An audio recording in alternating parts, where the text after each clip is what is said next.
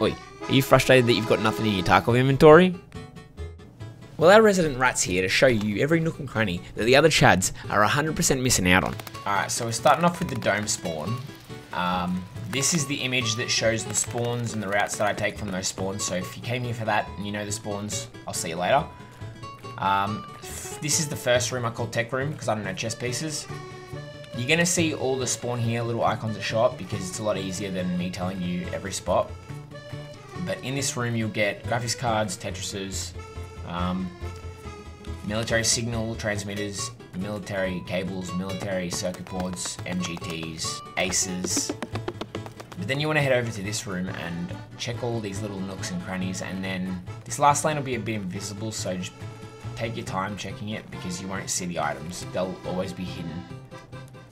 Then after that you'll check these last 3 spots for some graphics cards or Tetrises and then head over to the next room. This one doesn't really have much, honestly.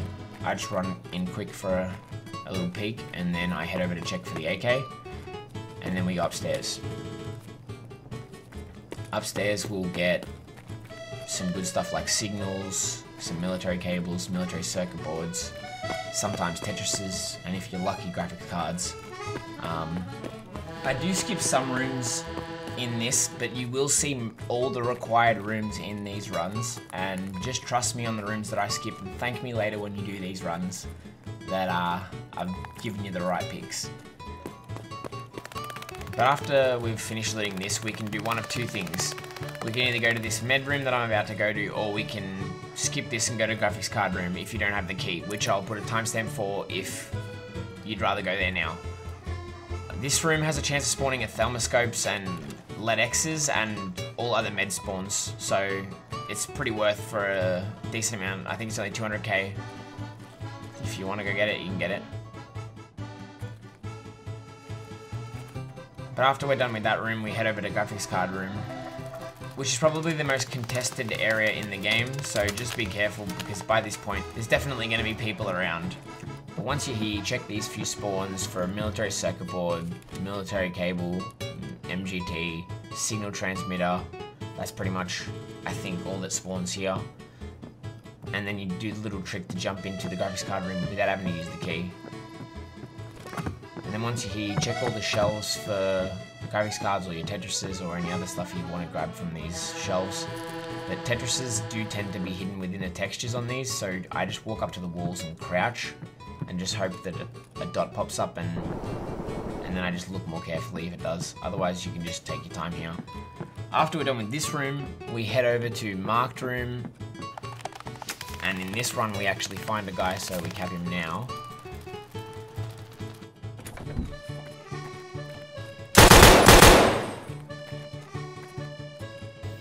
You don't actually have to do this. You can extract via the sewer extract or the dome extract with Red Rebel and Paracord if you've got it. But yeah, as I said before, this is pretty much going to showcase all the rooms so that you can figure out the routes you want to take, because this map does make you a hell of a lot of money. So enjoy the rest of this first run and then I'll catch you in the second one.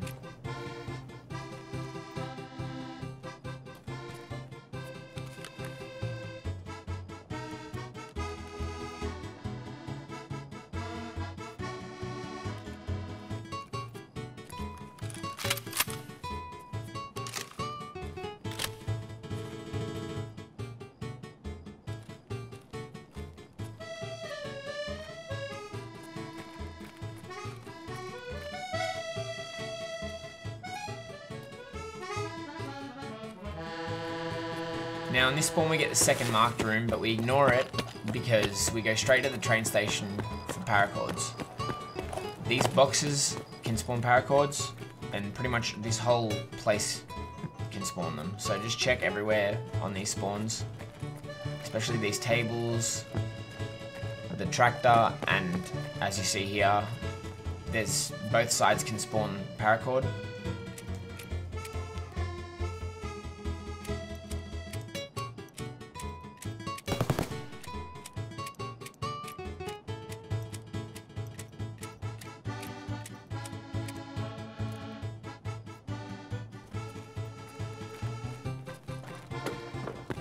You can check the jacket for a key, but we ignore it in this. And after that we head to Hermetic Bunker Door to go check for more.